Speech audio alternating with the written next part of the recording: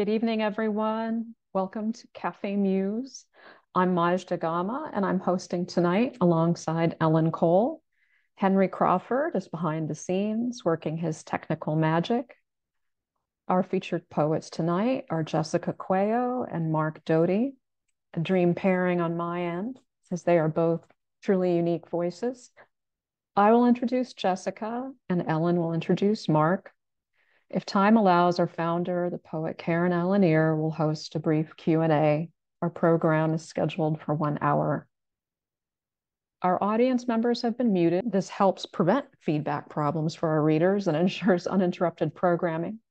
Please bear with us if we do encounter a glitch. They do sometimes happen, but I know you'll forgive us if they do. During the reading, you can use the chat to comment or show your appreciation of our featured poets. On-screen finger snaps are acceptable too. We encourage you to buy our featured authors' books tonight and to donate to Café Muse to support our literary programs. The links for buying books and donating will be dropped in our online chat. And I hope you'll join us next month for Café Muse Online on March 4th, 2024 at 7:15 p.m. Eastern, when our featured poets will be Yvette Nisar and Natalie Shapiro. Writing persona is a form of connection for me, says Jessica Cuello in an interview with The Rumpus.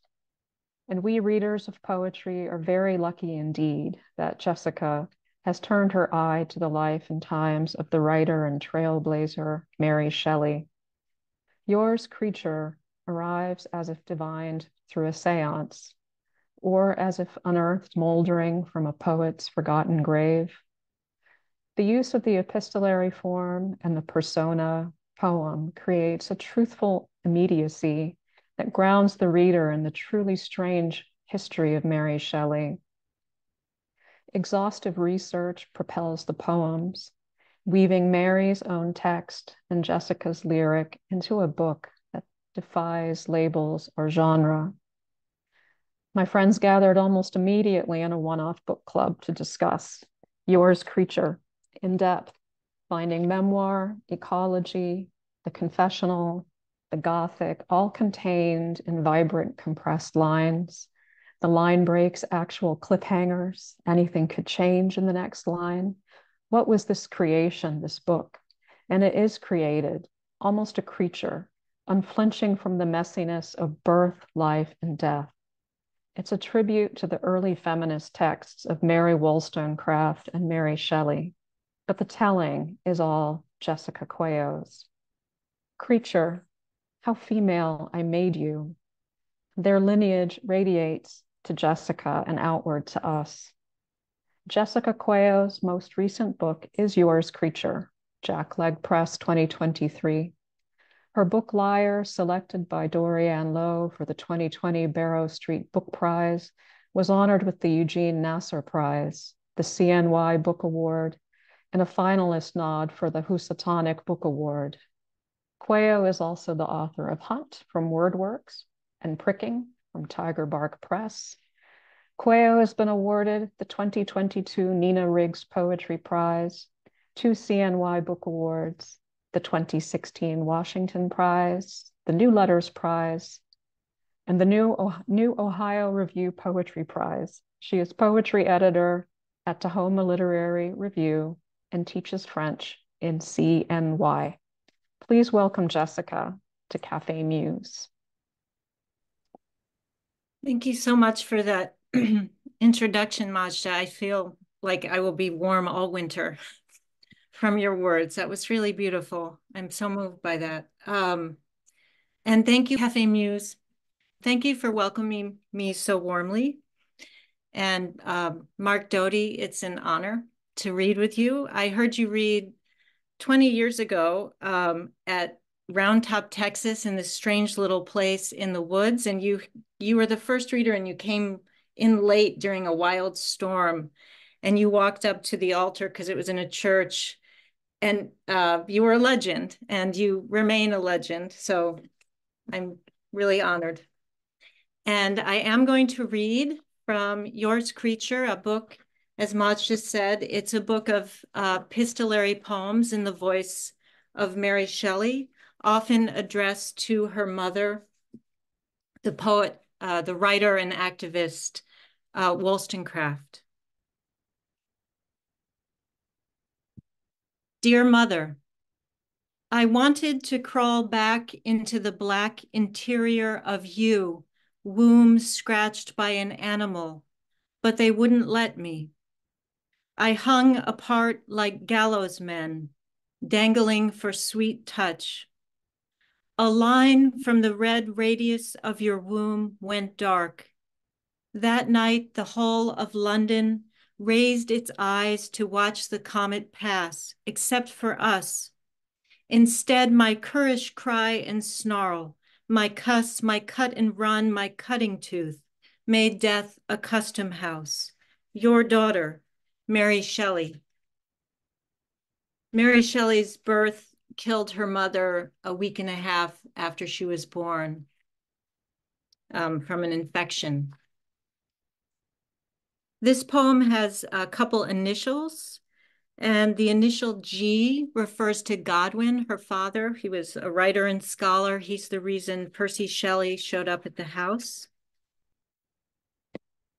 Dear Mother, I watched G's fingers on the page, neck with a faint line, neck you loved, so I love it too. He is the glaze through which I see the sun. We call the goat's beard in our field sweet meadow, go to bed at noon, and wise father men. I touch the feathered heads to feel the god of it.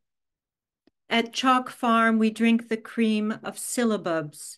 Sister holds my arm, but I am the apple of his eye. I am the reader of his work. His frown can collapse my spine. His grief for you becomes a pillar my attention winds onto. Are you mad that I took your... G is mad with his glacial love and becomes more so despite my maniacal reading toward love.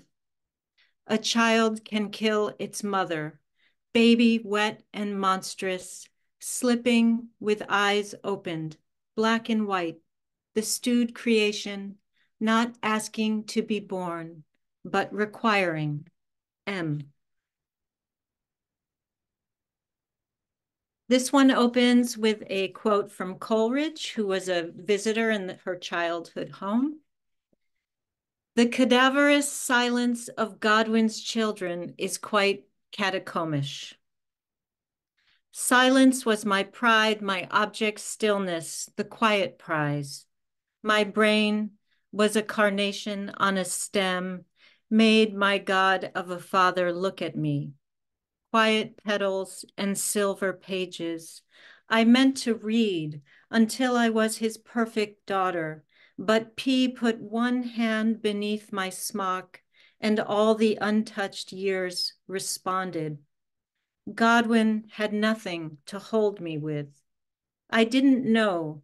He'd snap me like a stem and toss me on a pile of exile. He was my God, first partner, the sun to my green tissue. He sent me letters with formal closings, as though I was still plicate in my room, leaf ribs pointed toward him, plumule hidden from all but him. Mother, you didn't raise me. Mary Shelley. This poem has the initial P, which refers to Percy. Dear Mother, scratch beneath the surface of a man and there's no help. P disappears when babies die. There are so many tasks. Father hated me for being sad. I pursued ideas like a horse, a dog, always behind, raised by a dictum, but not a man. I was a tent stitch on the pocket of his mind, a grafted cut in his bark of book. I cried in the open, less girl than gnome, when the bell at the cow's neck rang tan, tan, tan, and I took my first affection from her wet black eye.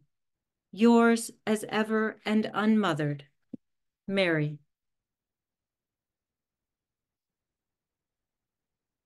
This poem has a line from one of Mary Shelley's letters.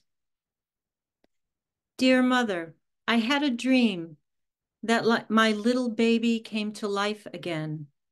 What is it to make a life that dies? Like God, it cannot stand to stay. Cabbage leaves are soft, like cloth and smell of tea. I wore them on my breast like medicine. The earthy taste of tea made me hate my flesh. I didn't know if I was made of anything else. Her 13 days were the only time, and they had no measure. Clouds swirled like bands of twisted cloth. I'm sorry to burden you. As a child, I was spooked by the empty hall when Father moved us in. At first, he loved me like I was you, and in the dream, we rubbed it by the fire and it lived. Yours as ever, Mary. I'm sure many of you in the audience know the detail that of her 4 children, only one survived into adulthood. This poem has a reference to the famous summer that she spent with Shelley and Byron writing Frankenstein. And it was also the summer that there was a volcanic eruption that filled the sky with ash, and it was called The Year Without a Summer. Dear Mother, I was aware of you, the year without a summer. The sunlight reddened. My hands, too, were weather backward. People looted the warehouses of grain. It rained red, but we remained corded, issued from the other. It rained 100 days. The river came to new marks. The world matched our minds. And I invented a doctor who cobbled together a man. I who copy you, Mary. Dear creature, and partway through the book, the poems begin to address her creature and a couple of years. The sea of ice was my favorite distraction. We kept a squirrel inside a box who bit me. P carried him a while, the way he carried kindness, useless and external, like a man. At night, when we read Christabel, P thought my nipples were eyes. He ran away afraid. I suppose each hole of my body is an eye, especially my mouth, repulsed by the heat of its need. Your monstrous creator, MS. Dear creature, P and I read each other's writings, and I am relieved a little of desire. The child said, some beings don't live long, pointing to the dragonfly. In my womb, the child moved beneath the skin and lifted the surface in the shape of an arm. I thought how the other children's arms were tucked in and never seen, an arm against a sack of blue. Once the hardness of my mind dropped to the womb. Creature, you opened each brain window, a god that jumped from ear to ear. Sometimes I listened for you. When I touched P, you came with his voice. His hand could draw you. Your creator, MS. And then one last poem. Dear Mother, we rent a house in Italy. Black currants stain our stain our fingerprints. We write in red, mother and child. My skin remembers P's glyptic touch, the sex we had beside your grave. When I was 15, his words were earnest like a slingshot. We gospelized you. I prepare fermented fish. The tiny blade lifts the bones like threads. P is a genius of wonder and invention. Not one domestic task takes his attention. And I in the kitchen, am a genius of famine. Your loving daughter, Mary Shelley. Thank you so much. This is such a thrill to be here. All these beautiful people in the audience, Cafe Muse and Mark Doty. Thank you so much. So thank you so much. Hello, everyone. I'm Ellen Cole, and I'm thrilled to introduce one of my poet heroes, one of the most accomplished living poets in America, Mark Doty. Mark is the author of 10 poetry collections and 6 books of prose. His work has received many awards and honors, including the National Book Award, the National Book Critics Circle Award, the PEN Award for First Nonfiction, a Whiting Award, and in the UK, the T.S. Eliot Award. He was the first American to receive the T.S. Eliot Award. Mark's books, My Alexandria and Atlantis, written in the 90s, changed the national conversation on the AIDS epidemic. I particularly admire Mark's bravery in writing so frankly and intimately about his life as a gay man in America, especially his terrible grief over his partner's death from AIDS at a time when homophobia was rampant and to be homosexual was widely regarded as sinful, and AIDS itself was considered a just punishment for that sin.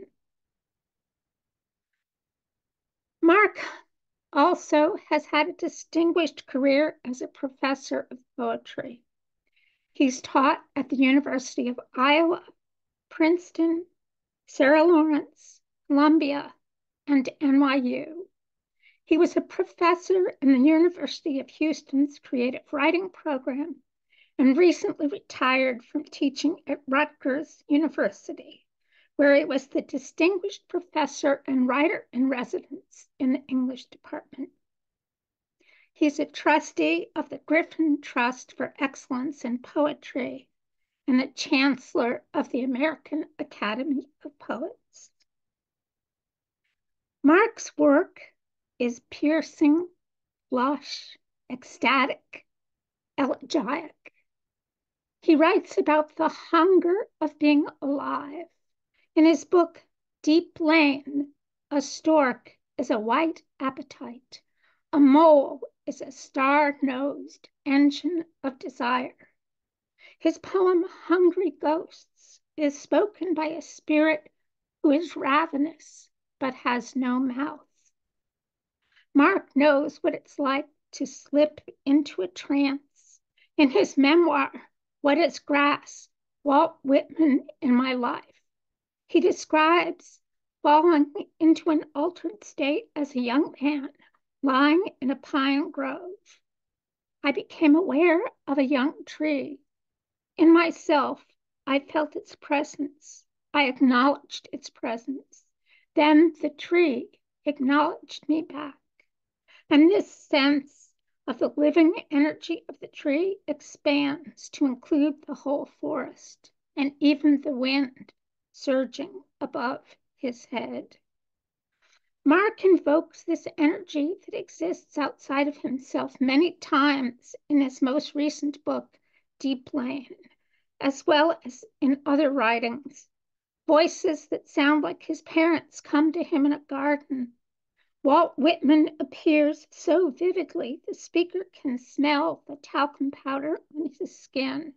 His mother speaks to him through a snake in the garden. A vision in a neighborhood barbershop shows him the men I have outlived await their turns, the fevered and wasted, whose mothers and lovers scattered their ashes and gave away their clothes. 20 years, and their names tumble into a numb well. Though in truth, I have not forgotten one of you. May I never forget one of you. These layers of men arrayed in their no longer breathing. ranks. I think I better stop here before I quote the whole book to you. Let me turn the mic over to the remarkable, and in Jessica's words, legendary poet, Mark Doty.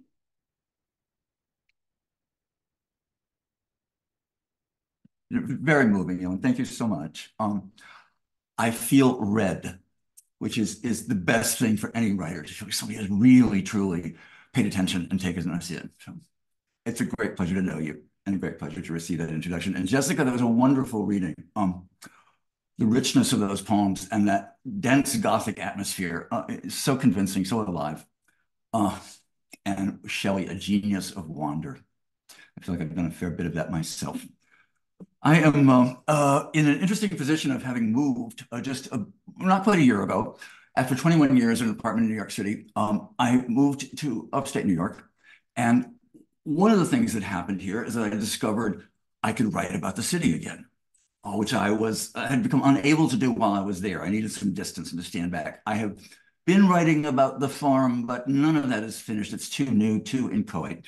So I want to read you a couple of poems that have to do with the city of New York and the great intensification of life that that city brings, and then a couple of other things. So here we go. One of the characteristics of urban life is that you get to know people you don't know at all. You know, there are people that you just see all the time. And maybe they're approachable and maybe they aren't. This is one of those. The poem is called Imperative.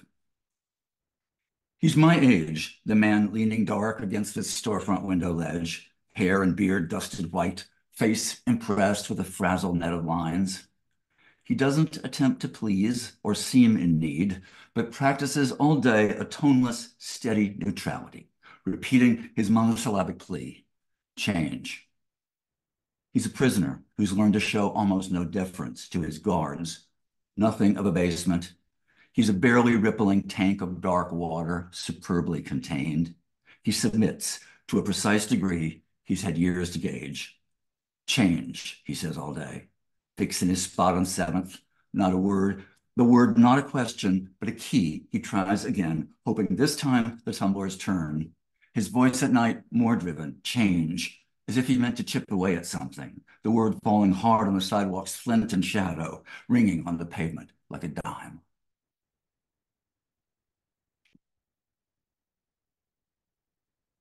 So I was all my time in New York in a co-op apartment, that kind of weird Manhattan sort of real estate, city real estate, where we all owned shares in the building, but you didn't really own your apartment. It was an odd situation. And we had, of course, a board. It was a little building, so we were all members of the board, and we had to have meetings, and we had to deal with the pronouncements and character of our lifetime board president. So you'll meet her here. This is called Ghost Story, West 16th Street.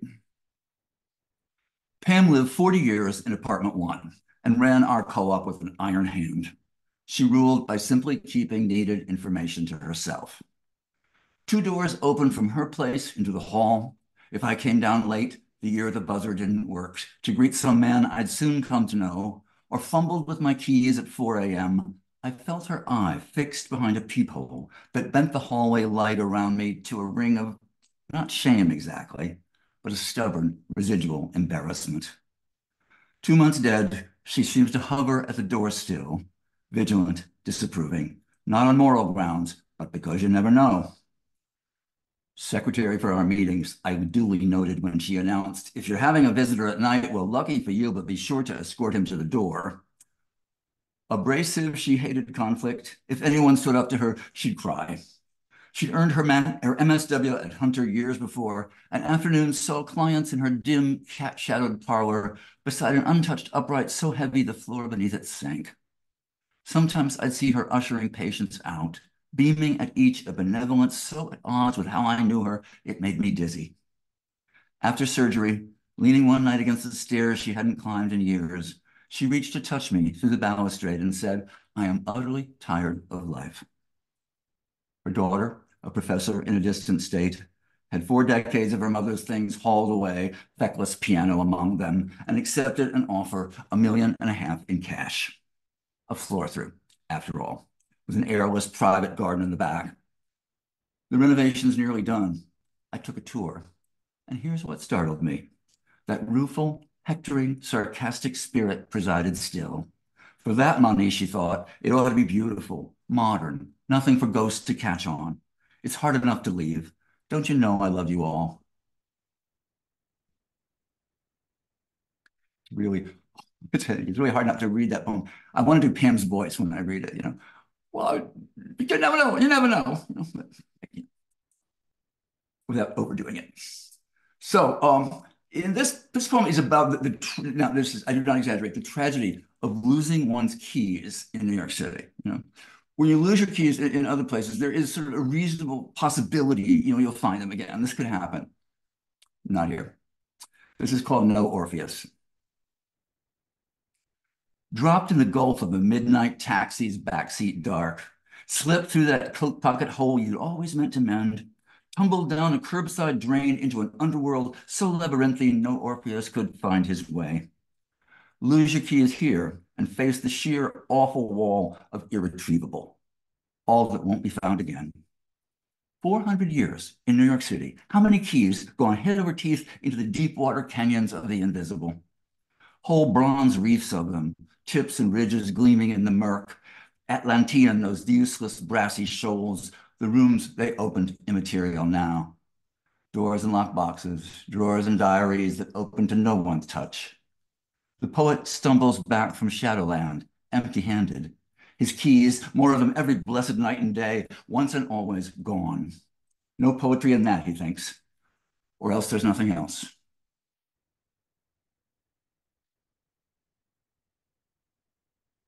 A few years back, some friends of mine, Marie Howe and Donna Massini, wonderful poets, put together an event. We were going to gather in Washington Square in winter and read poems in response to police, racially motivated violence on the part of the police, which was horrified, as everyone was in those days, by what we were seeing, what suddenly became visible. And I was, you know, I knew when the reading was, the date was set, nights before I was up late working, trying to get this thing right. And finally, I had it more or less together. I went to the event. There was no audience. There were 50 poets. We were all standing in a ring around a fountain in Washington Square. Bitter cold day, and we read these poems to each other. And about halfway through, I turned around and there was a young cop but behind me. And he said, "What's going on here?" I said, "Well, we're reading poems about racially motivated violence on the part of the police." And he said, "Good." So, great. This is called In 2 Seconds, and it remembers Tamir Rice, a 12-year-old boy who was killed in Cleveland, Ohio, when he was playing with a plastic gun in the park, which was mistaken for a real one. The title of the poem flows right into the first line, and it keeps recurring. In 2 seconds, the boy's face climbed back down the 12-year tunnel of its becoming, a charcoal sunflower swallowing itself. What has eyes to see or ears to hear? If you could see what happens fast us, unmaking the human irreplaceable, a star falling into complete gravitational darkness from all points of itself, all this, beheld loved body, into which entered milk and music, honeying the cells of him, who sang to him, stroked the nap of the scalp, kissed the flesh knot after the cord completed its work of fueling into him the long history of those whose suffering was made more bearable by the as yet unknown of him, playing alone in some unthinkable future city, a Cleveland, whatever that might be. 2 seconds, relapse, the arc of joy in the conception bed, the labor of hands repeated until the hands no longer required attention, so that as the woman folded, her hopes for him sank into the fabric of his shirts and underpants. Down they go, swirling down into the maw of a greater dark.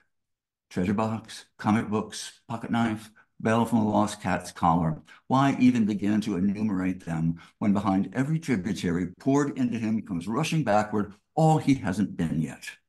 Everything that boy could have thought or made, sung or theorized, built on the quavering but continuous structure that had preceded him, sank into an absence in the shape of a boy playing with a plastic gun in a city park in Ohio in the middle of the afternoon.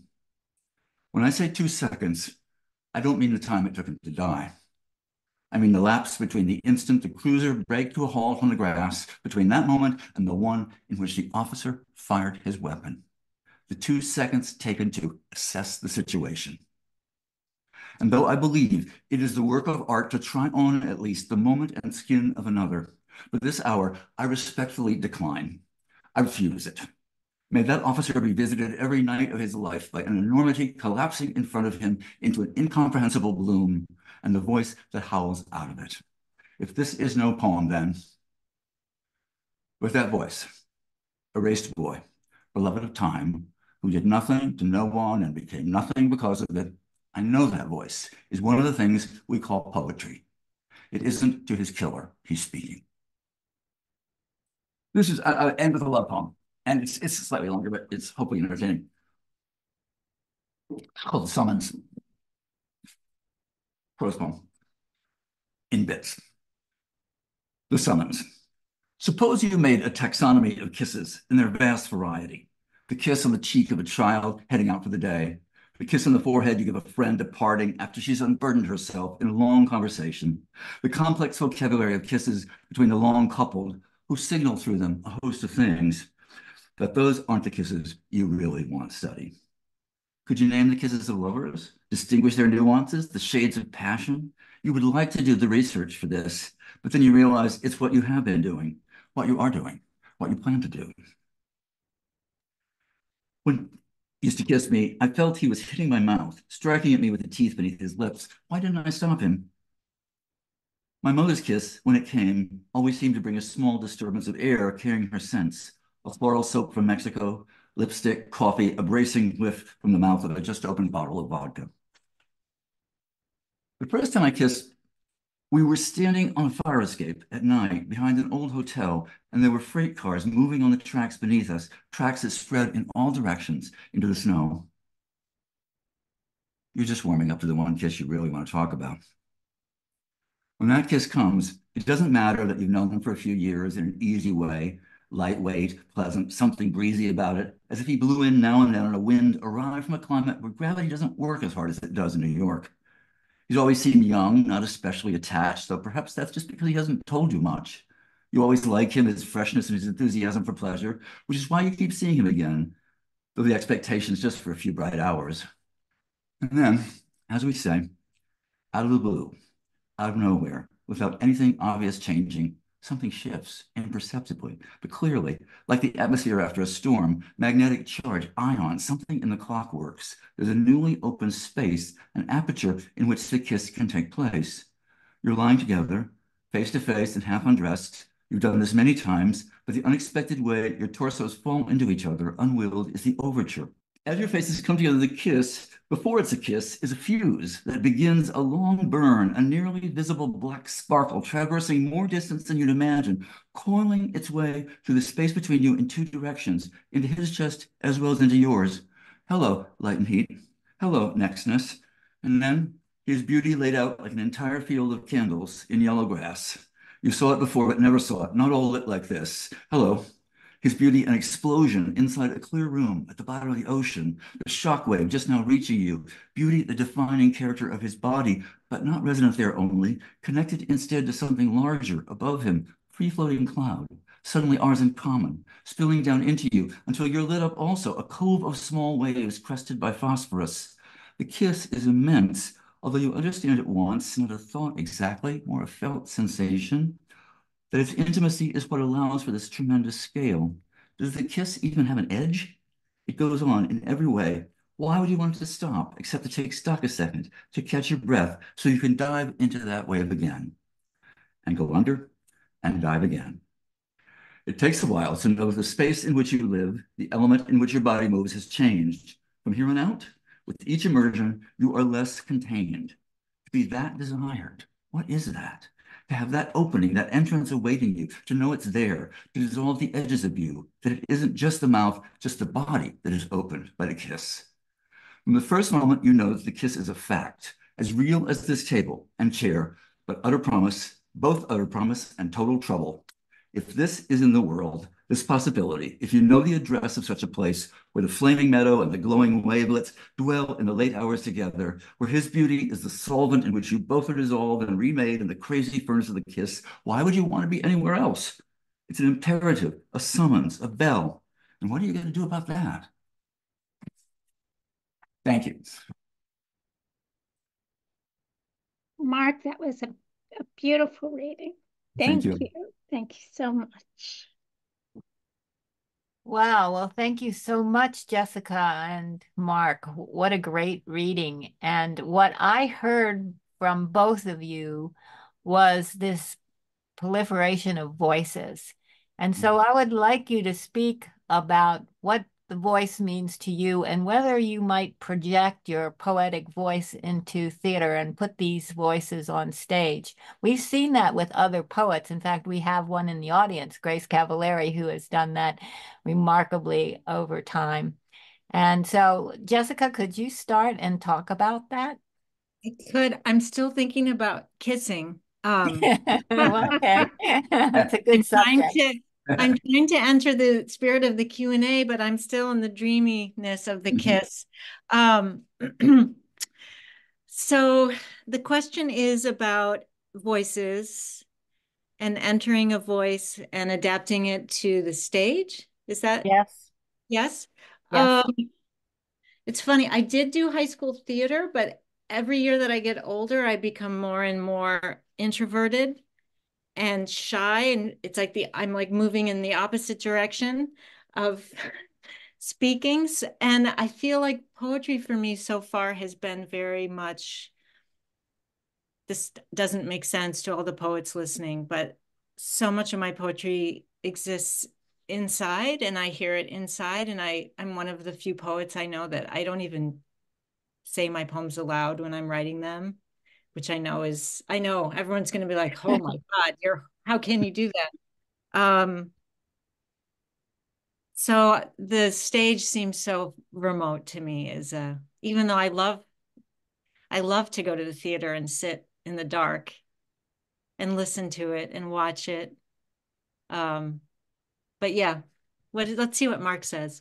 Okay, let's see what Mark says. But I hear you could do shadow puppets, Jessica. I actually have in my classroom at least 12 puppets. And in one of my classrooms, I had a theater built in the corner by some students. And often when I'm teaching, I use puppets. And the older the students, the more they love it. Yes, They were all exactly. kidnapped last year. Sorry, I'm way off poetry track. Go ahead. I love theatricality. And I think, I grew up in an era when poets all read in this voice that was supposed to make the poem feel special and flatten that out, no drama, right?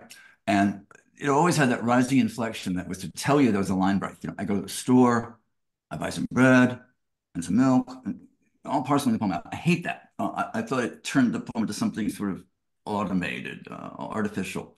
So I wanted to sound like a person talking, but I actually want the acting out or the drama to take place in the reader's head, not in front of you exactly. I will animate it with my voice, but I don't want to play the part. Why? I think it could get in the way of you experiencing the poem. I think the only times that I have seen poets do this, I have wished for a director, who would step in and maybe tone things down or refine a gesture. I just think it's a risky territory because, it's hard enough to translate your interiority into a poem on the page, much less make something that would resemble what the shining things you see and hear, in your head while you're composing. I can't imagine myself doing it. Well, those answers weren't answers I expected, but that's always the beauty of this question and answer period. You don't expect my question, I don't expect your answer.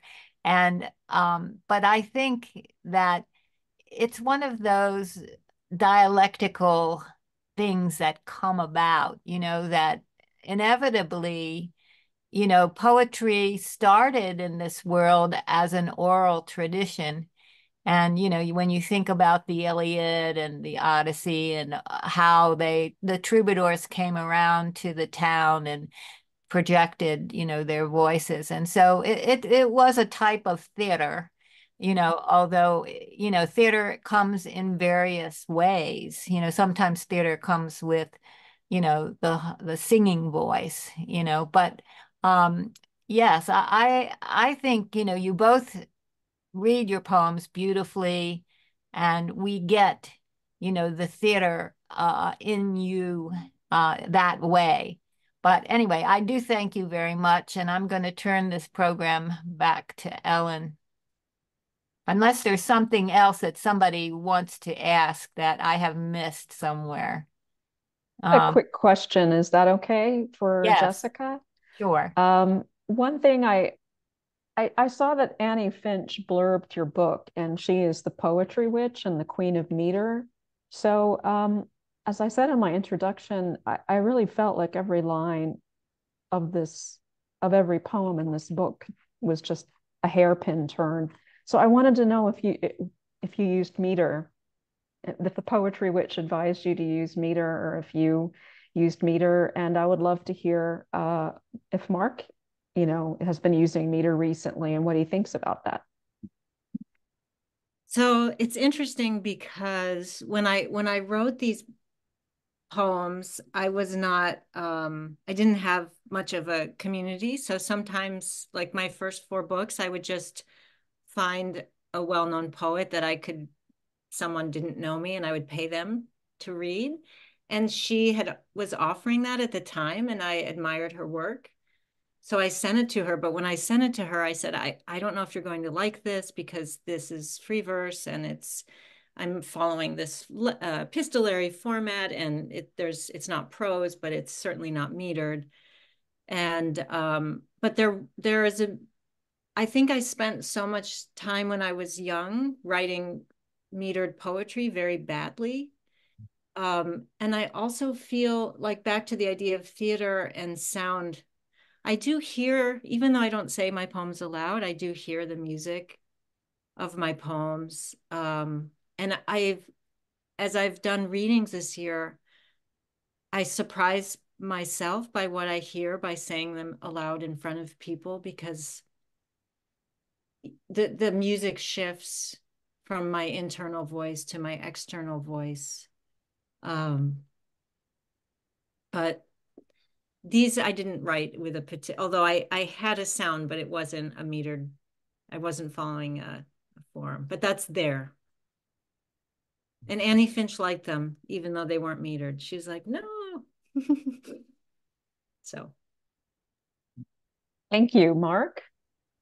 I think some of the first poems that I knew, they weren't exactly poems, but hymns we used to sing on the porch swing summer nights. I grew up in Tennessee early on. We were Presbyterians, and so we knew all those old songs, and my parents and my grandparents would sing them. And there was something about, Swing Low, Sweet Chariot, or The Old Rugged Cross, or on and on, those songs that offered the sacred. It was a language for elevated feeling, for vision, and it was metrical, and it was set to music. And that seems to me like a kind of training in listening to sound. I don't write metrical poems, but when I am approaching moments of real meaning or moments of real emotion, it tends to come out with some iambic cadence or other kinds of meter that are built in, as it were. And for me, that's the only kind of meter in which I could work, because it doesn't fit my experience. Whereas I know there are same people who love crossword puzzles and like certain kinds of mathematical problems also really enjoy writing in meter. There's a kind of mindset that one is stimulated by meter as opposed to locked in by it. And this also extends to something like writing sonnets or villanelles, that if you love solving that kind of problem, this can be a wonderful door opening thing for you. And if you don't, it might just be jail. If I write a sonnet, I will probably use it as a composing device and knock it out of the form before it's a poem that I would show anybody. For other people, it's a key. Thank you, Mark. Okay. Well, there is another question in the chat, and this is what can we look forward to seeing from both of you Jessica and Mark. So, Jessica, do you have something else in the works? You don't have to say if you don't want to. I mean, that's, something that is optional, but, I do. I have a draft of a new book that it's not persona, it's very vulnerable, and it kind of traces three generations of women. It has some very personal poems, and it has pieces of letters from my grandmother. And it feels so raw that I'm kind of hanging on to it.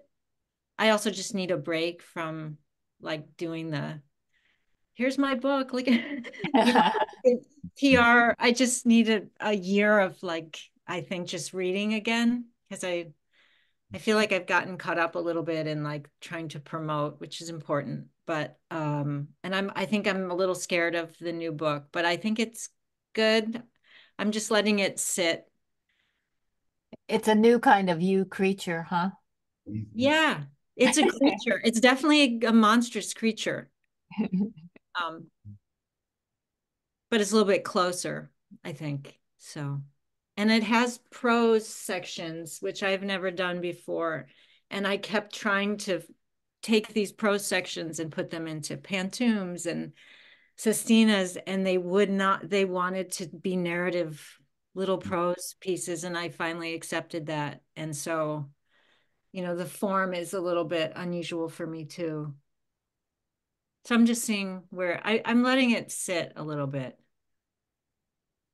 I also don't want to make anyone mad who's in it.